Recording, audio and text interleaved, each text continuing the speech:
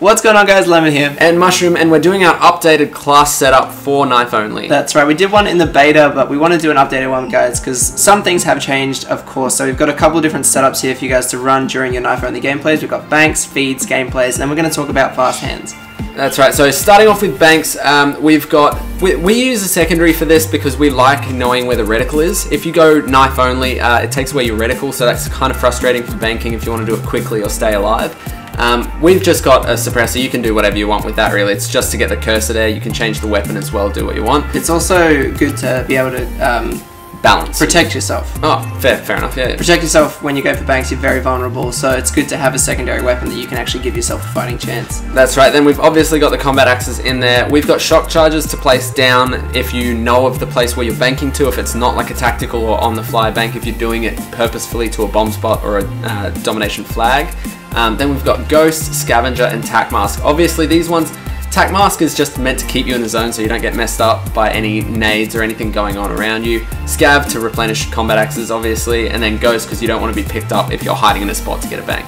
That's right. They're fairly similar. The main things we're having on all the classes are Tac Mask and Scavenger. It's pretty much your basic go-to for knifing. You don't want to be hit by stuns and you need to resupply. So that's going to be present on every class. Your specialist for the banking, we're choosing either between active camo, simply because if you're going for a bank, you can make yourself invisible for a little bit, give yourself that chance, you might be able to pick up that bank, and then of course overdrive, because you can get back to your spot real quick, or you can get to a place to bank really fast. And there's actually been some clips that we've hit already where that situation we've had to use the sprint, and it's actually been the factor that got us the bank, so really helpful there. The feeds class, the only thing we've changed is what tactical grenades we're using, so we're using concussion grenades there.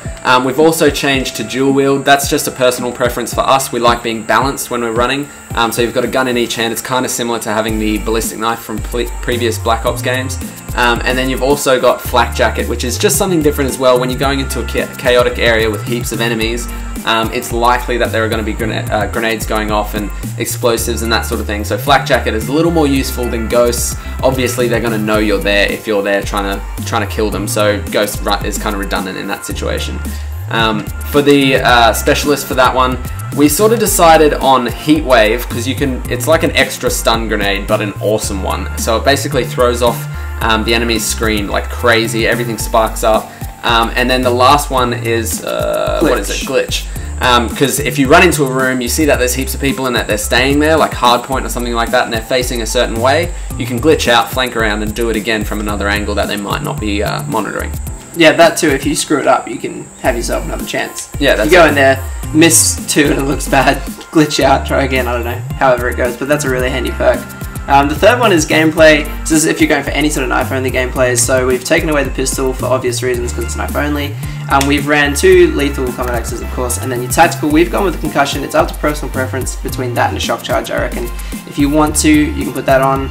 We're running tactical in the concussion just because it's more of a on-the-fly sort of... It's also quicker to release, I think, it's more handy for you running around than a shock charge would be. And then we've added Sixth Sense on the perk 1. This is just so handy. Having your minimap always on is really handy for obviously going for gameplays. You want to know where everyone is. We've kept, is that flak jacket? Yeah, that's flak jacket. We kept flak jacket, and then the obvious perk 2 and perk 3 are they're always there. Flak jacket's probably interchangeable with Ghost depending on your personal preference and your playstyle, so you can switch that with Ghost if you want, if you preferred the bank class to the feeds class. But with the Sixth Sense, it's kind of like the old tactical mask from Black Ops 1 where you kind of see where everyone is. It's really handy to have on. This feeds, we wanted to talk about this, the fast hands. So there's been heaps of stuff flying around on Twitter and between a couple of our mates about fast hands actually getting a change to it from the beta, and it actually increases your throw speed between combat axes. We've played around with it a fair bit. We've tried it a fair bit in custom games so that there was no lag affecting it. We've done it multiple times, and we might even chuck a bit on the end here to compare it. But it's kind of random. Like, it's not really any different. We ran this class here, the feeds fast, alongside the feeds class on a Nuketown game and just threw at a wall multiple times, hitting the button that throws a combat axe just to see what happened.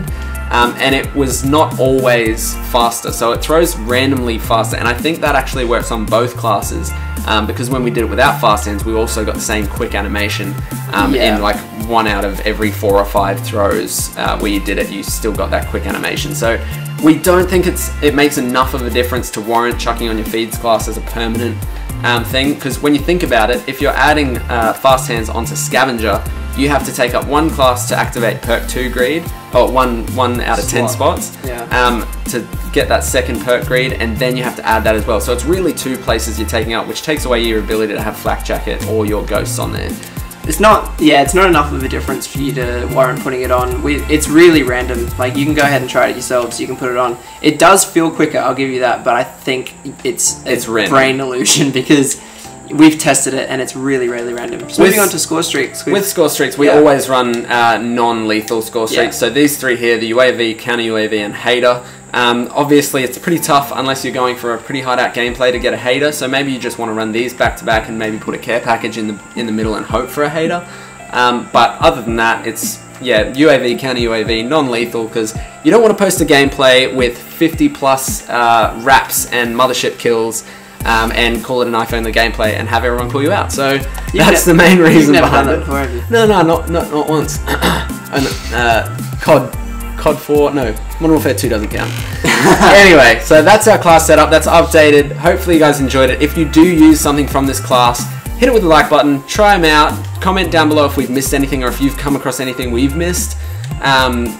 If you have any differing opinions, let us know, but don't make it too hostile, because we really don't care. Alright, have a good one. See you later.